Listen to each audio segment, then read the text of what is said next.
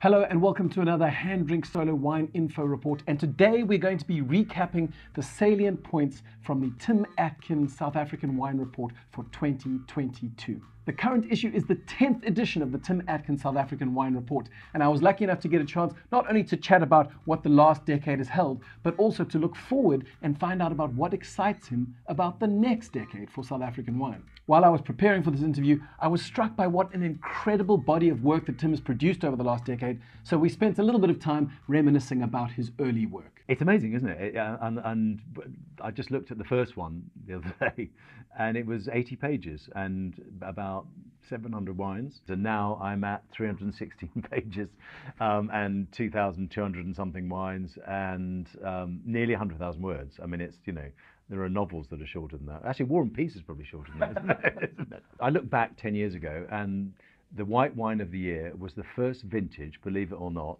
of Cartology from Chris Alhite, 2011 vintage. And I spotted that out of the blocks. I thought, this is amazing. So in other words, 10 years ago, Chris Alhite had just released his first wine. And I think, we think a lot has happened since 1994, obviously, and the first democratic elections. But what's happened in the last decade has just been so much of an acceleration of quality. 10 years ago, Cinsault wasn't taken seriously as a grape variety, as a cultivar. I think Syrah, the Syrah revolution was just beginning. And I think that site-specific Chenin Blancs, again, we're really at the beginning of that 10 years ago. Where we are now, particularly Chenin Blancs produced on granite soils, has just taken South African white wine to a completely new level. Now, for those of you who have read Tim Atkin's report before, you'll know that he worked very hard to unearth young talent in the South African wine industry. His efforts to shine light on our brilliant young winemakers has led to the discovery of people like Bernard Bradell, or Elis Mafissa, or Lucas van Laurenberg, or Matt Day, many of whom have now gone on to become household names. But the question that kept puzzling me was, given all the financial constraints and economic challenges that keep on facing South African winemakers, what is leading these brilliant young minds in order to throw their lot in and embark on a fairly risky career in the South African wine scene? It's certainly not money, is it? Let's face it. I mean, nobody goes into wine, whether it be wine writing or wine selling or wine production, really, because they're expecting a big check at the end of it. I think one of the things about South Africa that makes it easier for those people to do it is this low barrier to entry. Therefore, it's pretty easy just to buy a few tons of grapes from somebody, until comparatively recently, from very good old vineyards. And the competition for that now is hotting up, and rent a bit of cellar space somewhere, in downtown Stellenbosch, and make a wine and call it, Jono's wine or Tim's wine or whatever. And that's a really good thing. I mean, it's much easier to do that here than it would be in, say, California, where grapes are much more expensive. But the downside of that is it's actually much harder to sell wines from here at the prices they deserve. And, the price differential between stuff that's actually pretty boring and stuff that's really starting to get quite interesting is very small, which is great for consumers. It means that, if you're willing to spend 15 quid or $20 on a bottle of wine from South Africa, you're going to get something pretty good. If you're willing to spend something like £40 or $50, $60, you can get something that's world class. And you can't say that about many countries. But the downside of that is, as you said, it's actually quite hard for wine producers to make money out of it. So, I mean, I think in the end, it's only worth applying, as it were, for the job if you're pretty passionate about what you're doing. And you look at all those guys and women, I'm using guys in the South African sense to encompass women as well as men, what they've achieved in the last 20 years, but certainly the last 10, it's remarkable. And they're doing it because they're passionate about it, they love wine, they believe in wine, and that's why I do wine, it's why you do wine, because we just passionate about the subject and about drinking it. Let's be honest. It's fun. Wine is nice to drink. People forget that. Now, I picked up on that assertion that for $50 or $60, wine lovers in the United States could pick up South African wines that are quite literally amongst the best wines in the world. But what has always puzzled me about this is that South African wines have, by and large, garnered the respect of wine critics and people in the trade around the globe. And yet, that respect has never really translated into big sales on international markets. I asked him if he thought he was seeing some shifts in the sentiments of the fine wine markets around the world. Sadly, you've still got a long way to go. And I think the American market is a very important market, and I don't think South Africa has yet cracked the American market. I think it's cracked the London market, and the London market is only a bit of the UK market, obviously. But a lot of wines, and I wrote about this in the report, are being released at the moment through the Place de Bordeaux, which is there's the Bordeaux trading system, and a lot of Bordeaux negociants are now selling wines from around the rest of the world, not Bordeaux, in September and releasing them. So, the top Chileans and Argentinians and Italians and Spanish wines are all there. And South Africa's only got one wine there, and that's Under Constance. I don't know, let's say there are 100 and probably 200 wines or something being released through the Place. Only one is South African. And maybe if Evan started selling his wines through the Place de Bordeaux, for example, or sold Columella, which he'd sell out in 3 minutes, 2 minutes, for 30 seconds, maybe that would make the difference, but I don't think he wants to. That's not really his kind of thing. So as we see, there are still no obvious changes for South African wine fortunes in the markets abroad. But I thought, what if, in a parallel dimension, Tim Atkin were to become some sort of wine marketer or wine salesman instead of a critic? I asked him what would be the single cultivar that he would take to the global markets in order to best give South African wine the chance of international financial success. I think it would be Chenin. But I mean, the problem with doing Chenin is that white wines are much harder to sell to collectors, unless it's white Burgundy, than reds. So maybe you'd have to go with reds, and you might have to go Cabernet from Stellenbosch, I think. I mean, Syrah is also a difficult sell, particularly in the States. The people don't, and I think part of that is down to Australia, that a lot of Australian Shirazes got very high points from US critics, went into the US market and just collapsed in the bottle. Some of these wines have 16% alcohol with Brettanomyces, and they just fell over. And I think it put a lot of collectors and importers off. I mean, I think Syrah is a very strong card for South Africa, but probably the way into that fine wine world is Stellenbosch. It's got a history, and it would be Stellenbosch Cabernets and or Bordeaux blends. And in that I'd include, Thai Bosch Crescendo, which is Cabernet Franc based. I think it's the Bordeaux varieties, because those are the wines that have pull in the secondary market because of Bordeaux. So the Bordeaux model, and even though Bordeaux grape varieties are not necessarily my favourite grape varieties in the world, I think that's probably the way in. I mean, someone like Mike Ratcliffe, who's not a fool, from Villafonte, he knows that. And I think that the way he's built Villafonte as a brand has used the popularity and the clout, if you like, of Bordeaux grape varieties to make that an in-demand brand, really. And of course, while that insight is useful in theory, can you imagine how boring the South African winelands would be if everyone ripped up everything that wasn't Chenin Blanc or Cabernet Sauvignon? After all, some of our most exciting wines, and especially some of the most exciting wines in the 2022 report, are made from niche cultivars like Tinta Barocca or Semillon or Touriga Nacional. So what a conundrum, right? Do we, on the one hand, lean into consolidation and simply plant the few cultivars that are internationally marketable? Or do we lean into our rich diversity that enables South Africa to produce some incredibly exciting wines from these lesser-known cultivars? I asked Tim to comment on where he sits on the spectrum between consolidation and diversity. I'm going to sit in the middle, basically. I'm on a fence, and I can feel the splinters in my backside. But I think you need that.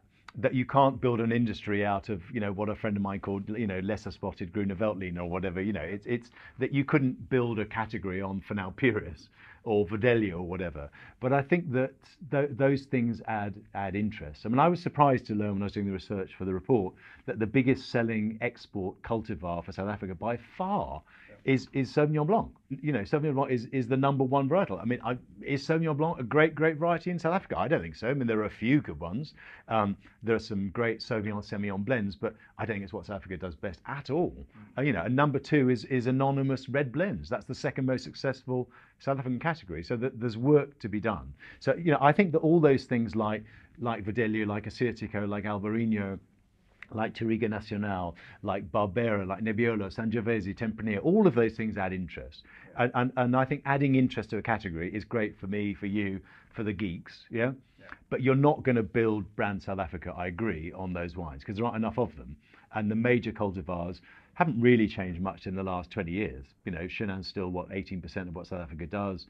The top varietals are the top varietals. And the changes, maybe Cabernet Franc has become a bit more planted. I think Syrah's probably gone up a bit. Pinotage, surprisingly, I think has gone up a little bit. My short answer is it needs both.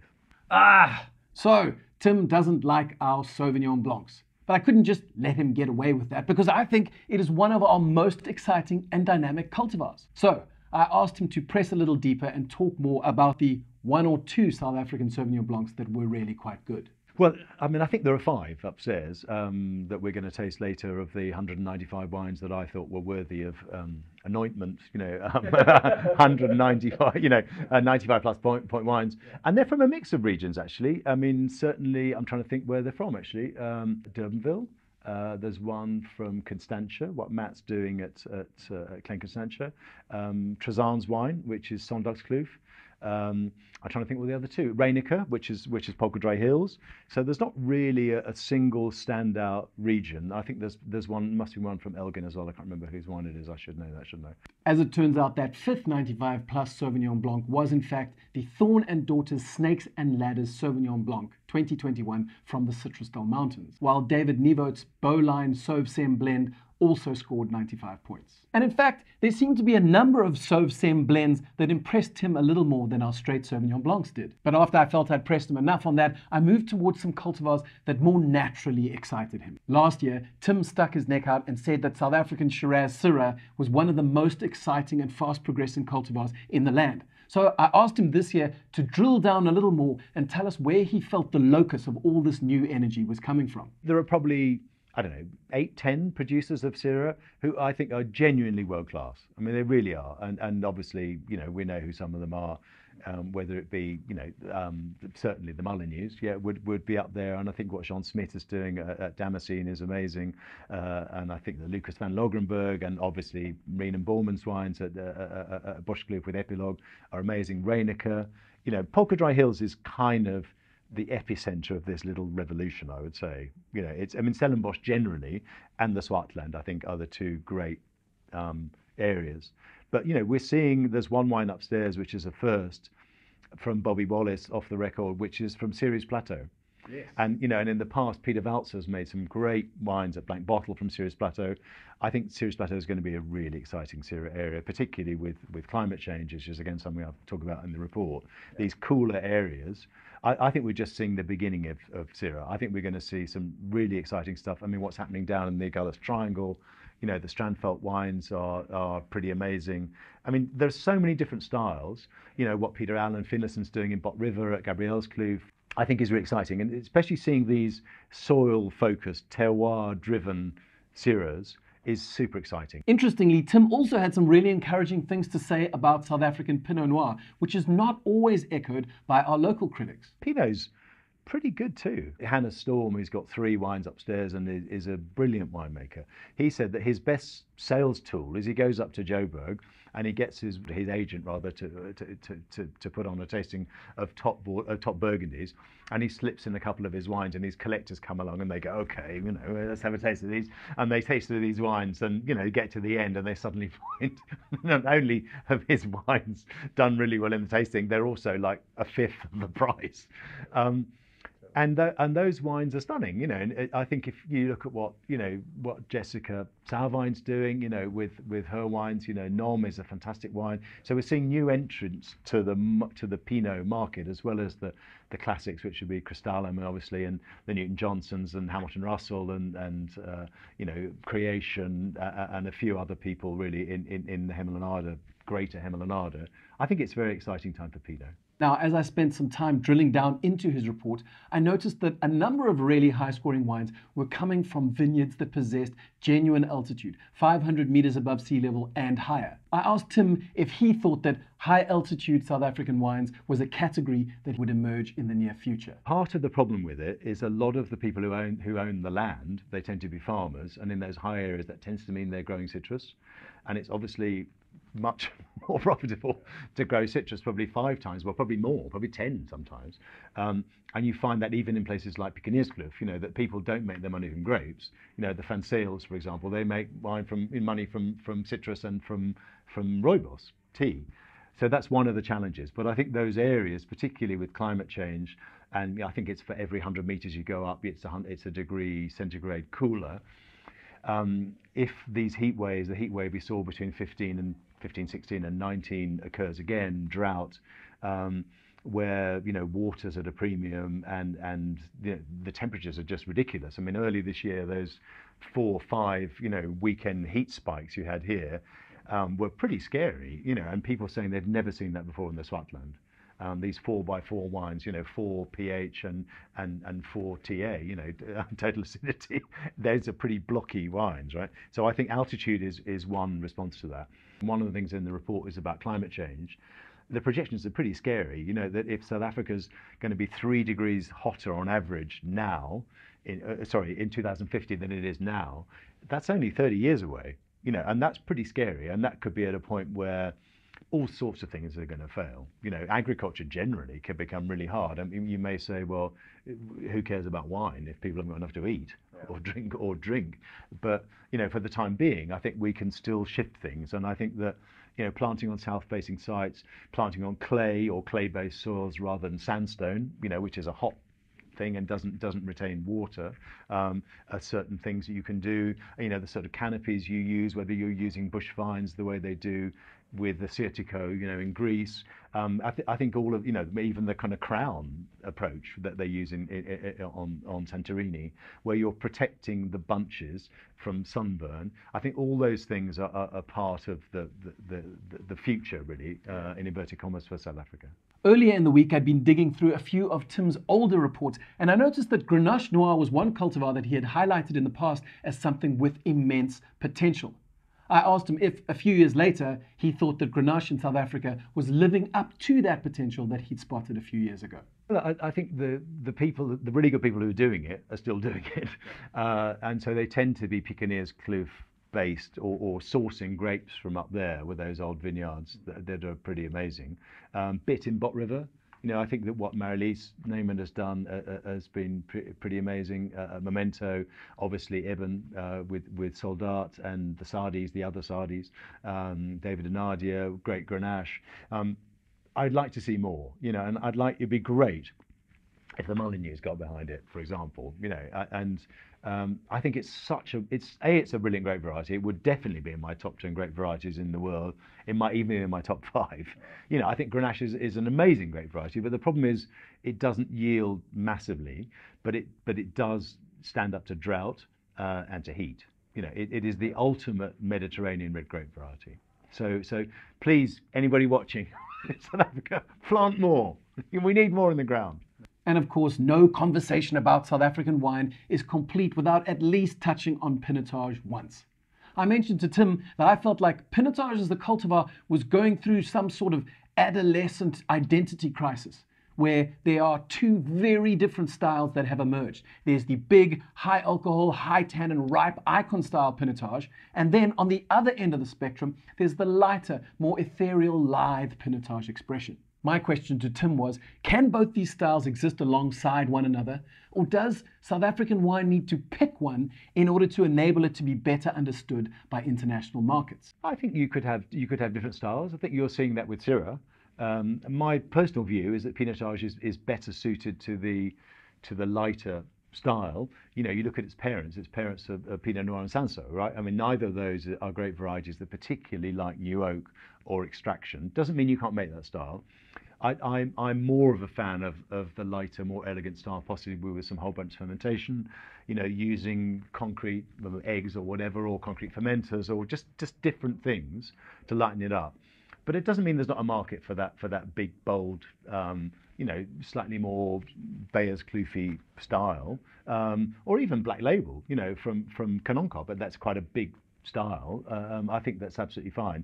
I don't mind having a bit of diversity, but I know what you mean about it's a great variety that you sense that people aren't quite sure what to do with it, and I think that applies to consumers. It's happened to Riesling as well. That the problem with Riesling is that people never know if it's going to be sweet or medium sweet, or or how high is the acidity going to be, and it's a bit confusing. And I think it's maybe a little confusing for that. Yeah. To finish off, I shifted away from wines and winemaking to ask Tim who he thought were some wine growers that were emerging as real talents in South Africa's culture of vigneron. As I said earlier, he's always been so good at unearthing young talent, and I wondered if viticulture wasn't perhaps an area that he could shine his light on a little bit more. To be honest, I haven't talked to that many growers this year, and I tend to see people who are growers who also make their own wines, right? And I would like to see, it's a sad fact that South Africa is losing growers, basically. I suppose that Dani Karinas would probably be, I don't know how old he is, he's not that old, is he? Caribib, how old? Joshua. Yeah, how old's Joshua? I think those would be examples. I think what's interesting, and the project that excited me a lot, was the new Reminisce project. I don't know if you've seen that in the Polka Dry Hills, which is just unbelievable. It's Vinimark as opposed to Reminisce in a way, really. But that's what Sheldon van Veek, who's my viticulturist of the year, is involved in planting with Rosa Kruger and Eddie, the famous Eddie who does the contouring, Bosman, I think he's called. Yeah, he's supposed to be a legend. So I think, I would like to, more growers. I'd like to spend more time with growers, and chat to them. But I think growing is not something people are going into, growing grapes. If anything, they're pulling them out. Yeah. And you can see why people are not necessarily investing in that at the moment, unless they've got the money of a Vinimark behind them, really. And I think it's important that the best producers give credit to the growers.